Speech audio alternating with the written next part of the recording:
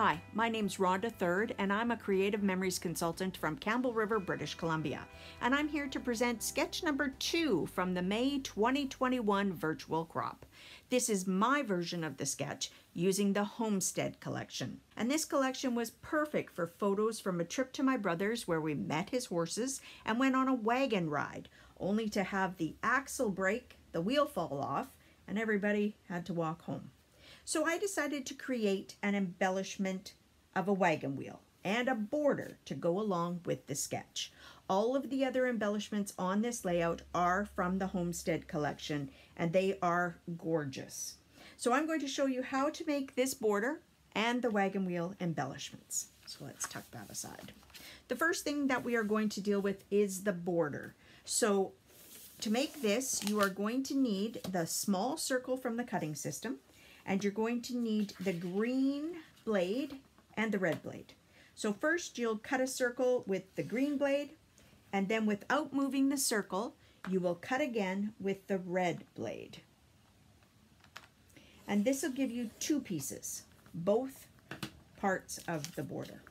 So for this piece, the round piece, all I did was use the Border Maker system with the star cartridge and just cut out some stars and put them into the middle of the circle. Now the other piece is the ring, and this becomes part of our wheel.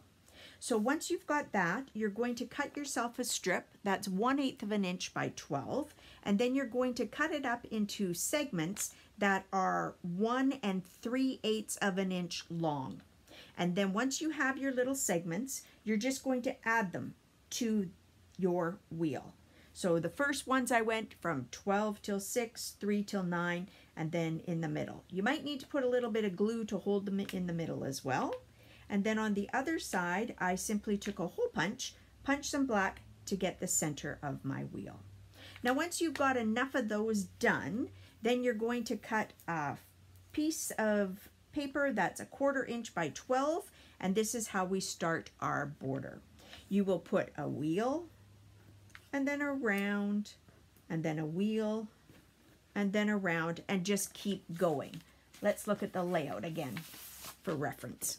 So there you go, wheel, round, all the way along.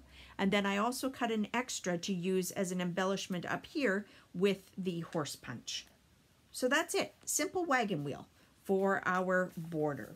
Now for the larger wagon wheel embellishment, you're going to need the large circle, and you're going to need the blue blade and the red blade.